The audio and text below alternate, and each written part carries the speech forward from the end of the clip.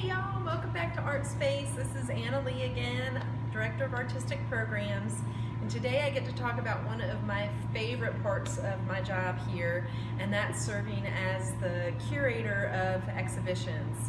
And the reason I'm talking with you about this today is because of our current exhibition that is available for all of you to see and enjoy online, and that's Fresh. So part of the goal of that show is not just to feature the incredible talent of North Carolina artists, put money in their pockets and raise money for the work we do here, but it's also to demystify the process of curating, or in this instance, during an exhibition. So what you'll notice as you look through the over 250 works of art that we have submitted is that there are endless possibilities for interesting connections, and as you start to put together those interesting connections in your mind, whether they be aesthetic or conceptual, or even more sort of linked through a common theme, you'll notice that there are countless numbers of exhibitions that can come from that one pool. And so what we've done this year is take advantage of this sort of virtual platform, and rather than inviting one juror to present their curatorial focus for the show, we've invited several. So you all have the opportunity to see the ways in which different curators across the state of North Carolina are looking at the same group of works of art and putting them together into individual, unique shows. Now, I'm going to talk a little bit about my process. So today I'm standing in front of the work of Janelle Washington, who's actually an artist based in Virginia.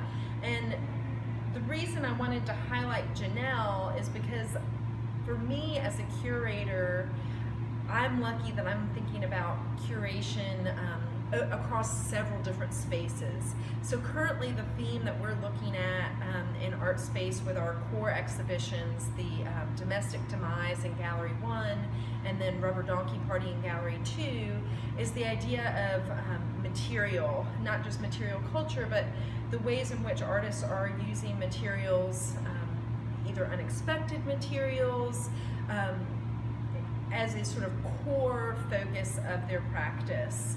And so when I was thinking about inviting artists in to show in our corridor spaces, as a curator, the thing that I have in mind is making sure that I'm giving a platform to as many sort of diverse points of view as possible within that one broad umbrella theme.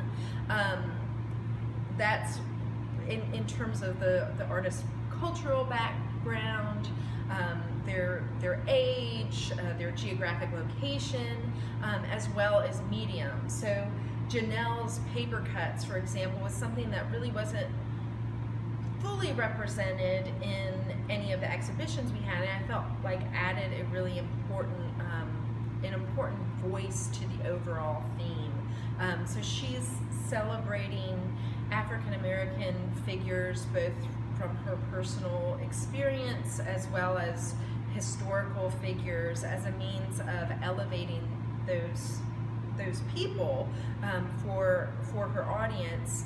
And she's doing it through this very material-based process of paper cutting.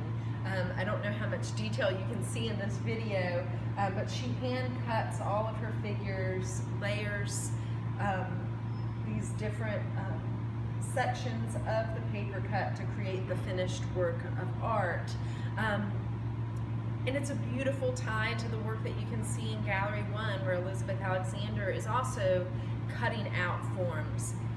She's doing it to an entirely different effect for an entirely different outcome. So I would say for me as a curator, the most exciting thing that I'm able to do is create conversations between works of art that you might not necessarily think of as being related. And ultimately what that does is makes art as accessible as it possibly can be.